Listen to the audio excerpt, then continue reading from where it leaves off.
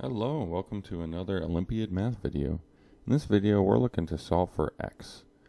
The equation is 5 to the power of x plus 6 equals 6 to the power of x plus 5. Now in order to do this we're going to use the log function. So we're going to plug both sides into the equation to the log function. Now if you recall, there is a property with log that is going to be very useful here.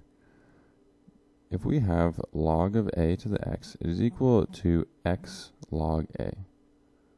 Now that being said, we can rewrite our equation. We can have x plus 6 times log 5 equals x plus 5 times log 6. Now once we have done that, we can multiply that out. So we'll have x log 5 plus 6 log 5 equals x log 6 plus 5 log 6.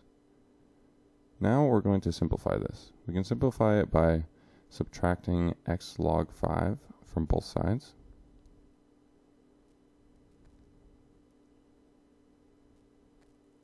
And then we will go ahead and subtract 5 log 6 from both sides.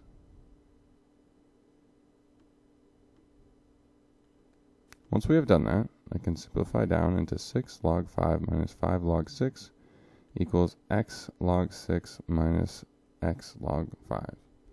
Now we did that so that we can have our x logs on one side and our real number logs on the other side.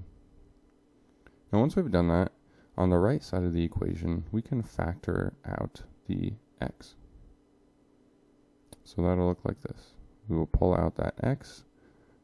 So we have x times the whole log 6 minus log 5.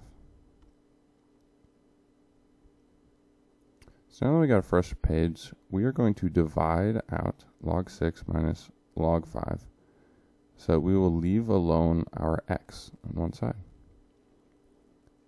And once you've done that, it'll look like this. We'll have our 6 log 5 minus 5 log 6 over log 6 minus log 5. And that's what x is equal to. That is technically the final answer. Now if you wanted to go ahead and plug that into your calculator, you need to make sure that you put it in parentheses like that. Otherwise your answer will not be correct. So if you were to plug that into your calculator, you would get this. X is equal to 3.8275. If you have any other questions, please comment down below. Stay tuned for more Olympiad math videos. Thank you for watching.